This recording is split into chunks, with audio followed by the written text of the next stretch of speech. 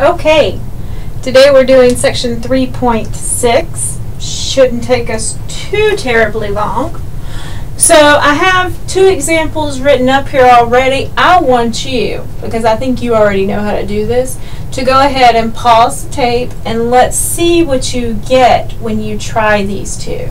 One's really easy, one's a little more challenging. I have faith that you can do them both.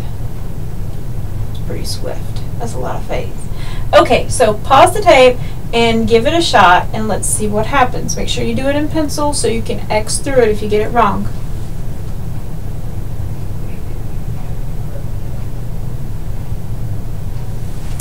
Okay, let's see how you did. They will give you the formula when they're asking you to do this, so don't worry about having to memorize formulas for these. So they started with A equals P plus PRT.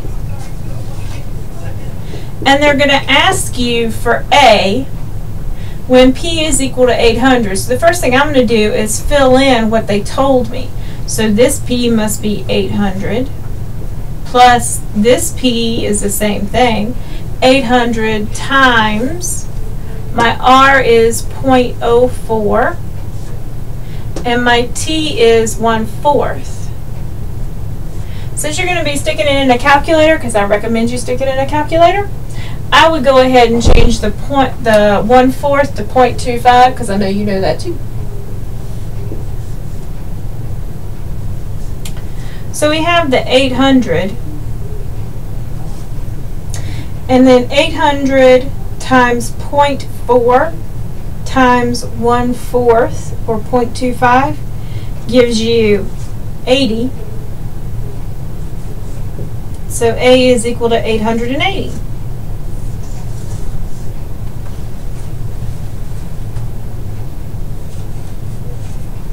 The second one was much more challenging. This time they gave you the formula. That was nice of them. Didn't make you memorize it. This time they told you what P was. They didn't tell you what L was. They did tell you what W was. And remember, if there's nothing in between them, it's multiplication. So on this side, I get my 17.6. I still have my 2L, which is just like a 2x, plus 2 times 3.3 is 6.6. I'm trying to get L by itself because L is what we're looking for. So I'm going to subtract 6.6 from both sides and get 11 is equal to 2L. And then I still need to get the 2 away, so I can divide both sides by L, and by 2, and get that 5.5 is equal to L. Now I know what you're saying. I really do, because I know you. You're saying the 5.5 and the L are on the wrong side. You're supposed to have your letter on the left-hand side and your number on the right-hand side, and that's all true. I'm not discounting that, but that's the correct answer. If I wanted to take that extra step to move stuff around, I could have gone from 11 equals 2L and subtract 2L from both sides. And that would have given me negative 2L plus 11 is equal to 0. Because when you take 2L and you subtract 2L, you still have 0 over there. It doesn't go away. Move my negative 11 over. So I get negative 2L equals negative 11. And divide both sides by negative 2. And you still end up with L is equal to 5.5. Although I'm not sure that you can see that because that's really close to the bottom. But it is. It's down there. L equals 5.5. So, we're good with that. We can handle that. It's not too difficult. Everybody's fine. Nobody's crying. There's one more problem I want to look at.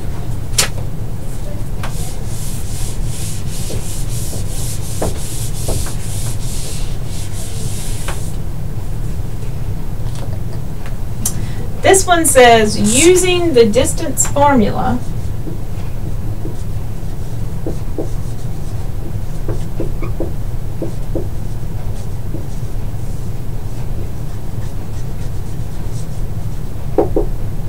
which is D is equal to RT,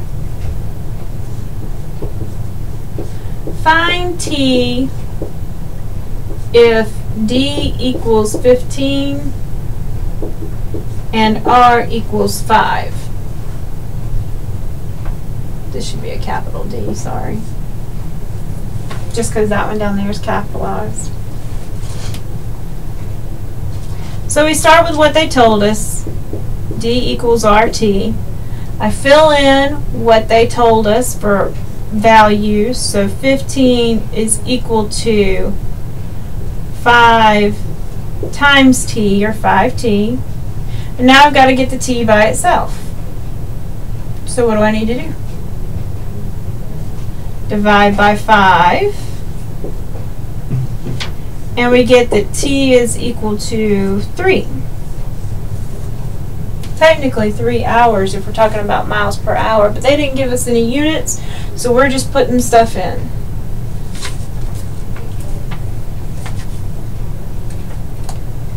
That's pretty much it for this section. It's just plugging stuff into formulas, which I know you know how to do. We started that in chapter 1, so I know you're pretty good with this. You might have to do some, and I stress the word might because I don't know that it's actually in there. I think I put it in there because I thought it needed to be in there. So you might have to do some where you have to solve it actually out. You're not just evaluating and figuring out what it is. But I don't know that you do. But I wanted you to get some practice at solving because I don't want you to forget any of those solving tips that we've got going on. So, today there is no classwork because I know you know how to do it already, but there is homework. Numbers 1 through 11 odd on the practice exercises for section 3.6. And today was kind of light, even though we did 2 sections. But I think tomorrow is going to be even lighter. What we really have to worry about is making sure you're good and reviewed for that test that's coming up. I hope you did good on the quiz. I will see you tomorrow.